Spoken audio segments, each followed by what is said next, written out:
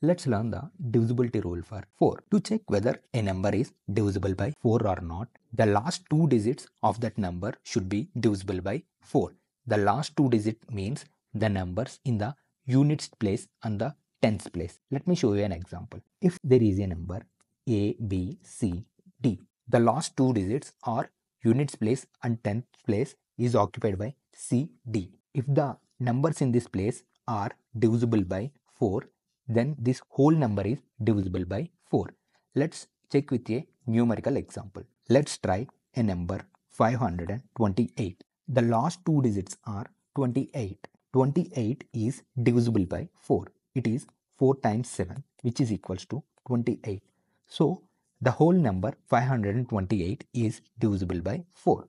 Let's see. 528, we can write it as 4 multiplied by 132. So 528 is divisible by 4.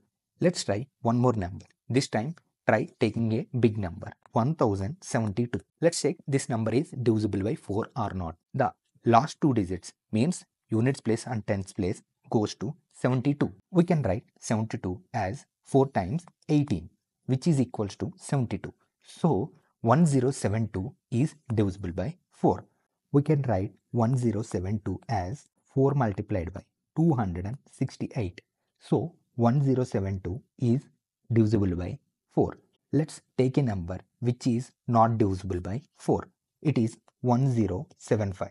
Let's check whether it is divisible or not from the rule which I said. The last two digits is occupied by 75. Let's check 75 is divisible by 4 or not. 75 we can write it as 4 times 18 plus 3. It leaves a remainder of 3. So 75 is not divisible by 4. So 1075 is also not divisible by 4. 1075 we can write it as 4 times 268 plus 3. As it is leaving a remainder of 3, 175 is also not divisible by 4. This is the divisibility rule for 4.